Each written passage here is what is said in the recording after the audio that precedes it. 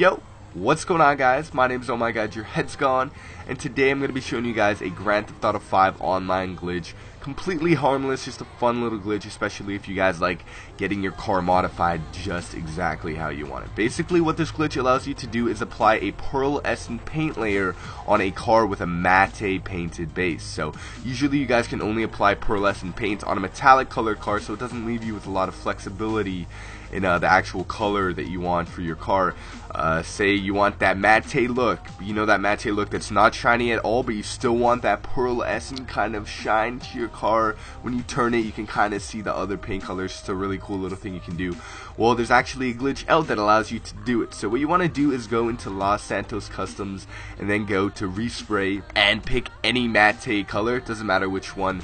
I personally went with another red because my car was initially red when I drove in, and I like the red on the Porsche. I think it looks really nice. So I buy that paint. You know, I'm thinking it looks good. And then what you want to do now is back out and go to the metallic color. Alright, so go to metallic, but don't buy any. Then back out of this menu, back out.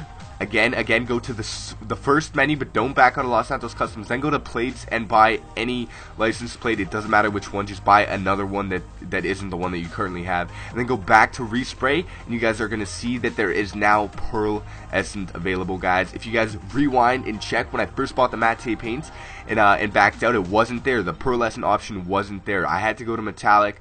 I had to then back out, buy a plate, and that makes it pop up, guys. So you guys can now apply any pearlescent color you want to your car. You know, do whatever you want. I personally end up going with, I think, a gold, because I thought it was showing through the most. Here you can kind of see it just a bit. So that's about a wrap, guys. I definitely recommend you try it out. If you guys do, tweet me pictures of some of the cool color combinations you guys come up with, and maybe I'll end up putting that combination on one of my cars, guys. But I hope you guys enjoyed the video. If you did, don't forget to leave a like on the video. It helps out a lot, and comment down below, and obviously subscribe if you guys are new. That would be awesome. Otherwise, thank you guys so much for watching the video. Have a great day. Peace out.